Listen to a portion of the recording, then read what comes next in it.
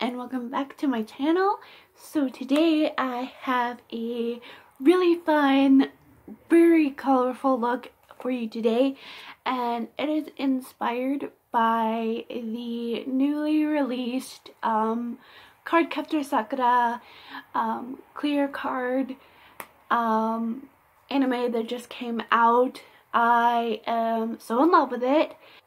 I got really inspired by the first time she summoned her dream wand in clear card, so I wanted to create a look inspired from it. I mainly pulled from a certain screen cap. I'll put it here.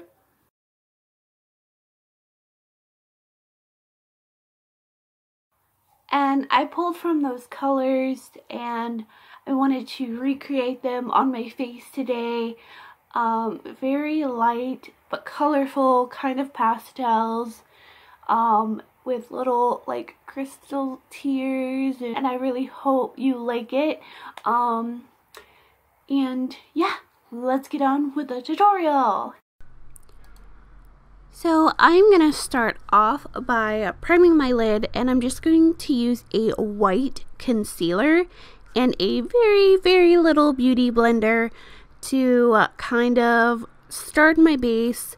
And I'm just gonna put a few dots of that concealer and then just blend it out with my itty bitty damp beauty blender.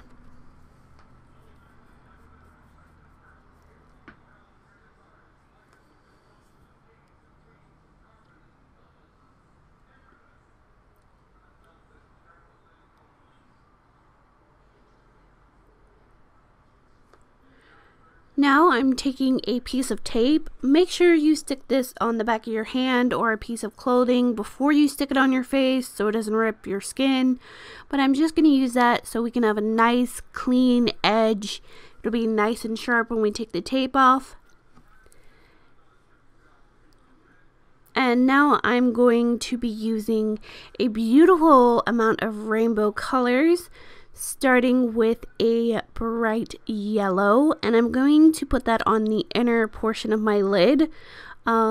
Because I have hooded eyes, I want to kind of open my eyes and look forward and place that eyeshadow above where my crease is, just so that when I do open my eyes, you can see the whole effect.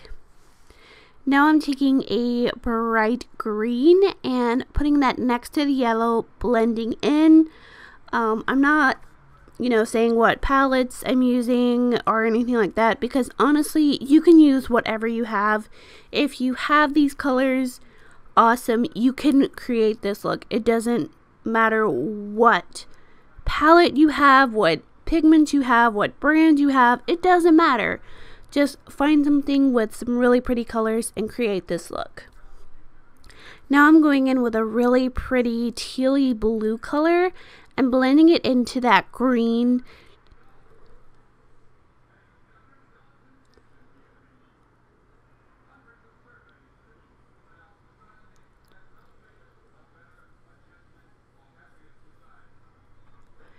And then lastly, taking a medium toned purple and just finishing that off. Like I said, the tape will keep everything nice and crisp and clean, so that way you don't have to worry about going back and cleaning it all up. I already had my face stuff on, so I was not in the mood to have to clean it up and then retouch it up with all my foundation and junk.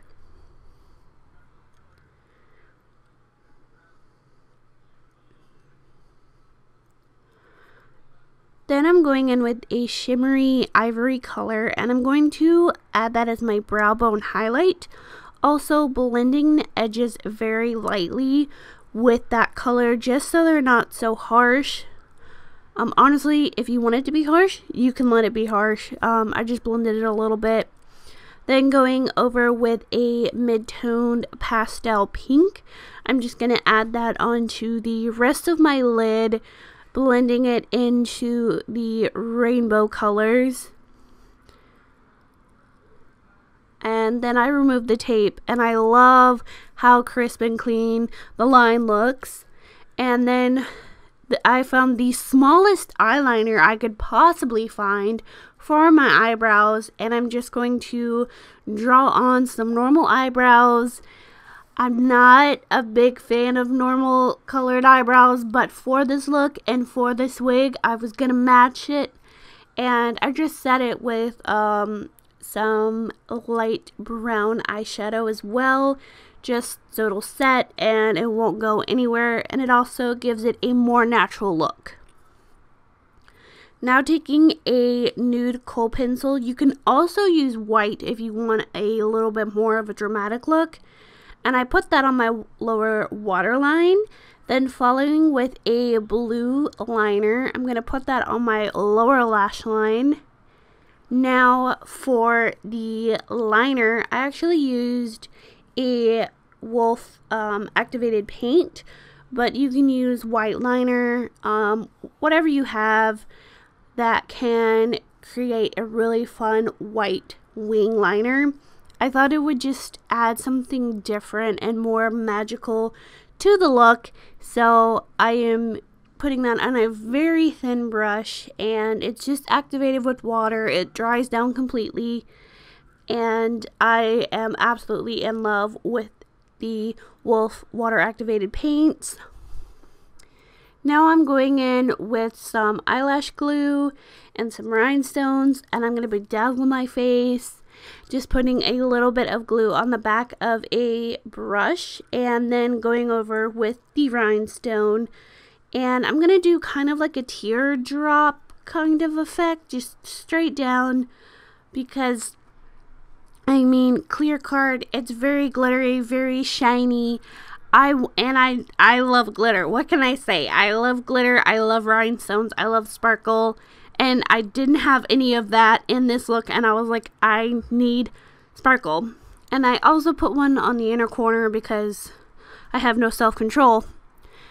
Then I went in with some false lashes, which were the devil because I poked myself in the eye 4,000 times. And then some mascara to blend it all together. I used the Benefit Roller Lash, which is my favorite mascara right now. Now I'm moving to my face because the eyes are done. So I used the Victorian Sirens Glow from Korpse Cosmetics, and I'm going to use that as my highlight. I am going to be putting my highlight before my blush just so everything blends seamlessly. As you see, I got really excited because this is a blinding highlight, and I love me a blinding ass highlight.